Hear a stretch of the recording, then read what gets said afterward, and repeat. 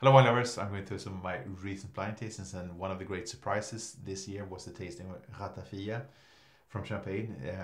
I always thought of it as something very funky, very local, but there's some tremendous examples being made today. This is Redempteur, Nouvel. This is a non-vintage made with the must of Champagne grapes, fortified with fin et marc de Champagne. So it's a quite complex process.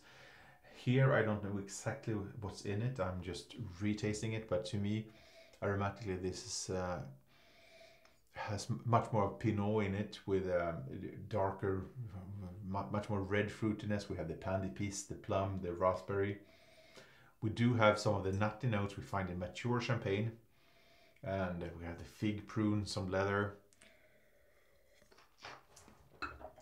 It's a fairly high sweetness, but again, we are in Champagne. We do have the acidity from the grapes cutting through, giving a nice lift, and on the finish it's much more towards the dry than the sweet, with this nuttiness and a really fine length. So a really nice example of Ratafia de Champagne.